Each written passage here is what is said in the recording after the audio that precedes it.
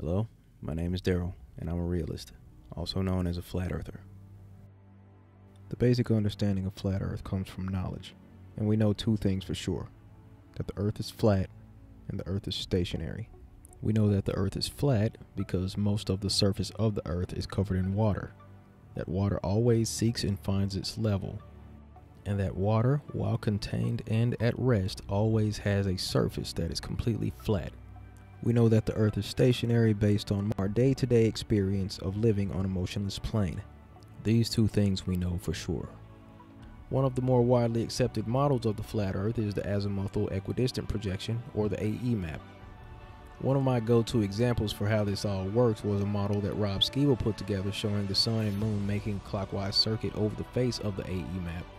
I've even used it in a video or two. But towards the end of last year, there was a great deal of contention in the community because some guy was running around screaming at everyone that the sun couldn't possibly be making a clockwise circuit, even going so far as to attacking those of us who didn't publicly denounce the AE map.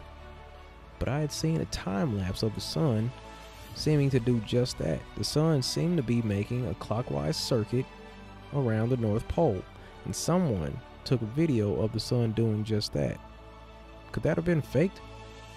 I needed to find out for myself, so I decided I'd take a trip to Alaska during summer solstice, being that that's the time where the sun would supposedly be circling closest to the North Pole. So I bought a new camera, bought spare batteries for that camera, extra memory cards, and a swivel mount so I could get my own time lapse. Fortunately, I was able to call in a favor to a friend in Alaska, and he was by my side for the whole trip. The plan would be to travel to multiple vantage points with minimal obstruction, so he could track the sun's movements in the sky, get a time lapse of the sun making its circuit, and take hourly pictures showing the sun's position in the sky. The first place we would go to was called Murphy's Dome, and we would use that tower in the background as a reference point to track the sun's movement. So that was where I'd set up the P900 for a time lapse. Now, to take these pictures from my phone, I downloaded an advanced photography app. This thing would show your time, date, elevation, grid coordinates, and most importantly, azimuth. So if you do a 360, it's going to show you on screen your degrees and the position that you're facing. Very important for this project, as you can see here.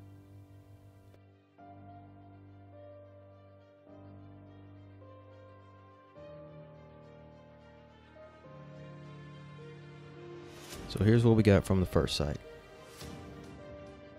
Again, using that tower as a starting point, we watch the sun go almost out of our view and then kind of slingshot back around, coming up that hill, going back into the sky, starting a new day.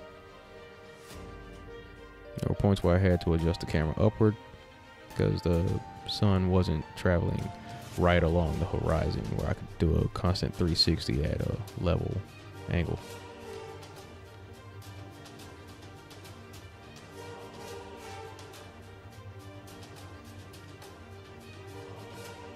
Got really cloudy towards the end of the day too.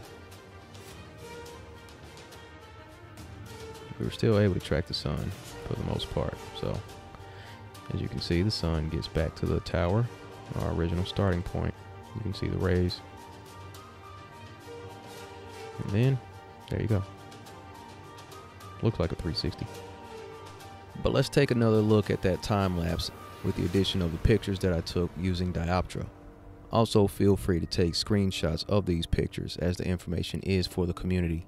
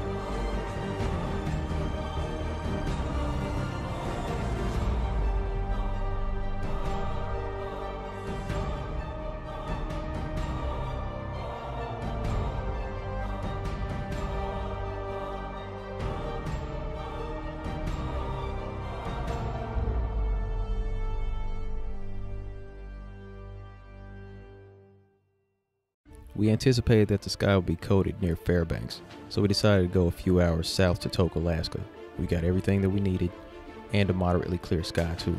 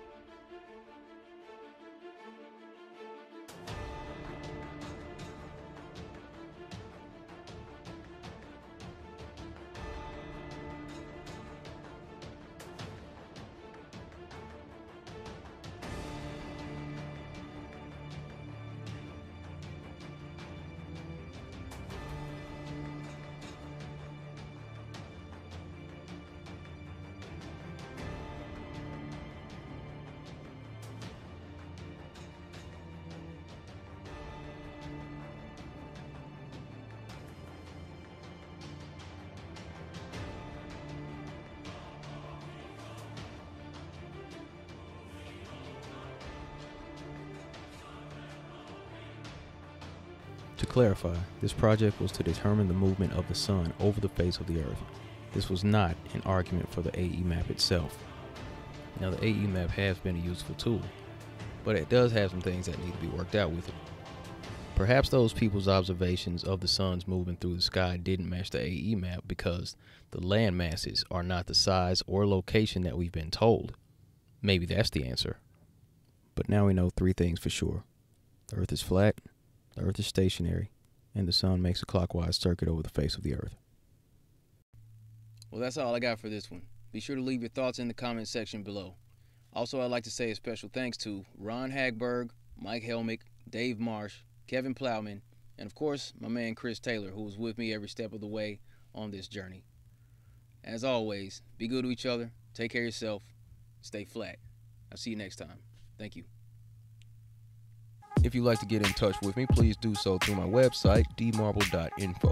If you'd like to support my efforts, please go to the tab at the top that says Health Store. Click on that tab. It'll take you to a storefront. You can register as a customer and start shopping. If you'd like to pick up some official Flat Earth Offensive gear, you can do so through teespring.com. The link to my storefront is in the description. Also, you can find me at any of these social media platforms. See you in the next video. Thank you.